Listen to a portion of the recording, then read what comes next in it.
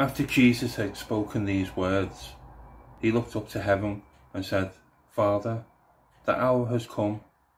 Glorify your Son, so that the Son glorify you, since you have given him authority over all people, to give eternal life to all whom you have given him. And this is eternal life, that they may know you, the only true God, and Jesus Christ, whom you have sent.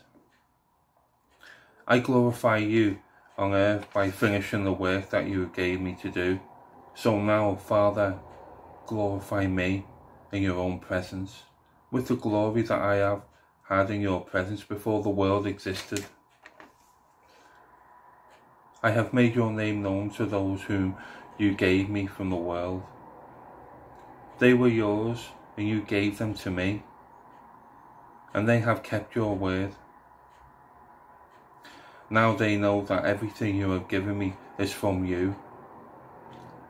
For the works that you gave me, I have given to them, and they have received them, and know it's truth, that I came from you.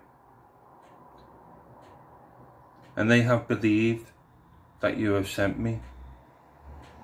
I am asking you on their behalf.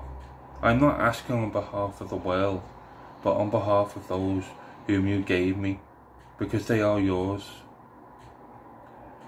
All mine are yours, and yours are mine, and I have been glorified in them.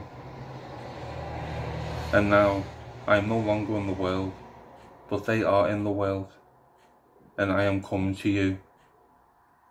Holy Father, protect them in your name that you have given me, so that they may be one as we are one. For the word of the Lord, thanks be to God.